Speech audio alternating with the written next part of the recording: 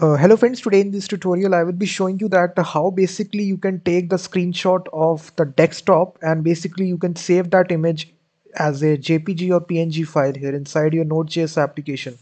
So for this tutorial we will be using a special module that I will be showing you in this tutorial. So the name of the module is called as screenshot that dash desktop. So this is basically the module, guys. You can go to npmjs.com and type this screenshot dash desktop, and you can see it's a very popular module. It got 46,000 weekly downloads, and we will be showing you very simple example how you can capture the screenshot. So inside this, first of all, you need to simply go to your command line. All the source code is given in the description of this video, so you can just go to it. And whenever you initialize your Node.js project, simply just require it.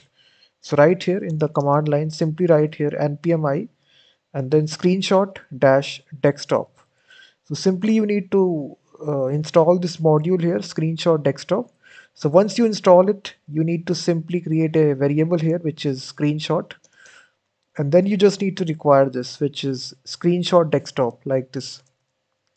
After this, basically, we will be also be importing the file system module, which is a built-in module. You need not have to install it. And then guys, basically this offers a constructor. This is basically a function screenshot, and basically it will take the screenshot of your desktop screen and whichever screen that you selected, and then it basically returns a promise. We can call the then method here, and here inside this your image will be there, image data.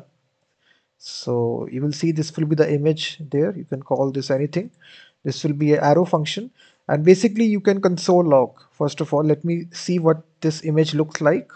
So if you see, guys, if you just execute this application, you will see that basically it returns this buffer data that you see right here inside your console. So now we just need to convert this buffer data that is coming here inside the console. We need to write this file inside your local file system.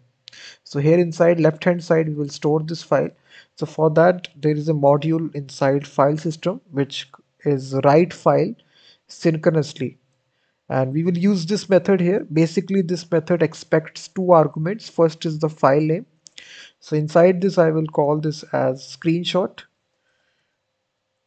dot png, and then you will provide your buffer data is the second argument, which is image. That's all.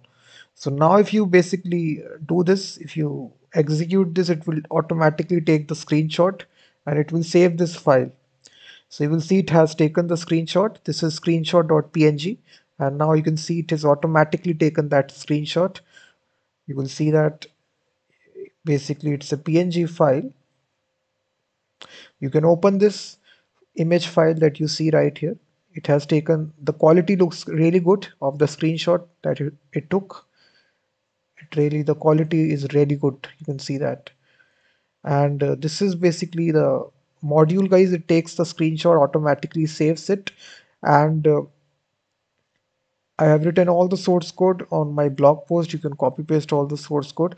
And the nice thing about that, if you want the different format, you can even provide that format basically as a property. So let's suppose inside the constructor itself, you will see you can provide a property here, which is a option here, which is format. So basically you can provide a format here. So this can be either BMP, EM, GIF, JPG, JPG, PNG, all that stuff. So I can just provide here, let's suppose JPG. So what it will do, guys, basically, if you now console log,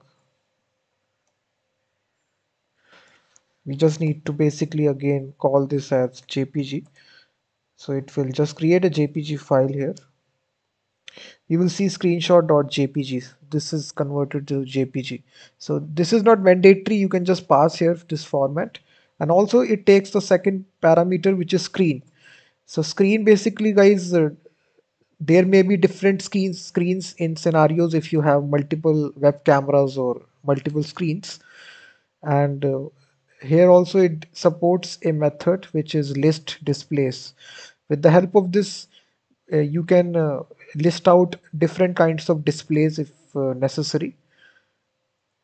Let's suppose you have multiple screens out there. It supports this method, which is automatically it will execute and it will display, it will execute inside this displays. Basically, it will display the information about your displays.